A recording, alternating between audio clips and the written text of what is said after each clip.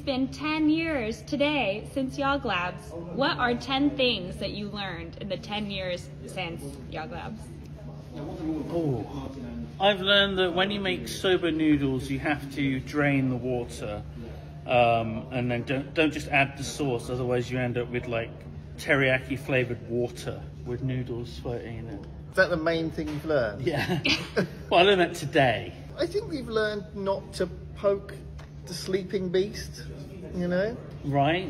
I've learned to appreciate the coffee machine, you know, when it works. I've learned that every day is a school day, and you learn something new every day. Really? Yes. I've learned that the friends that we've made along the way With a real treasure.